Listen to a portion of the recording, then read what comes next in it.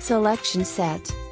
While working on drawings in AutoCAD, it is important to know how to select objects to move them or modify them.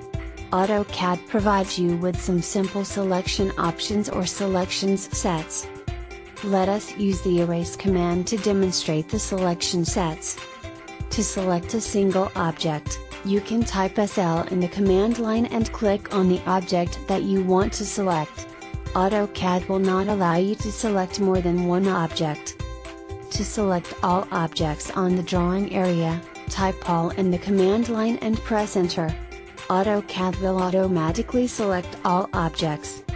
AutoCAD also provides you with a window option.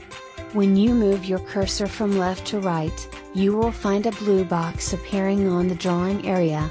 Any object that lies within the window will be selected as shown in here. When you click on any point on the drawing area and move your cursor from right to left, a green rectangular window appears. This is known as the crossing window. Using this option, you can select all the objects that lie within the window as well as those through which the window passes. When you select the fence option, AutoCAD automatically selects the objects through which the fence line passes. The window polygon is similar to the window option. After giving the WP command, you can select the different vertices of the polygon. You can see that any object that lies within the polygon will be selected. The crossing polygon is similar to the crossing option. Like WP option, the CP option allows you to select the different vertices of the crossing window, selecting the objects that lie within the window and those objects from which the window passes through. The remove option on the other hand allows you to remove selected objects from the selection set.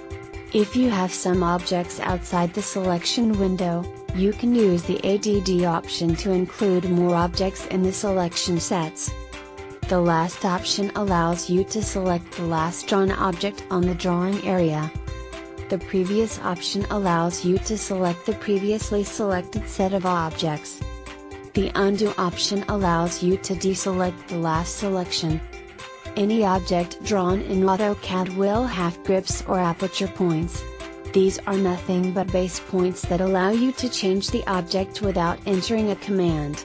By typing DD grips you can turn on the grips mode, which allows you to stretch, move, copy, rotate, scale, and mirror selected objects.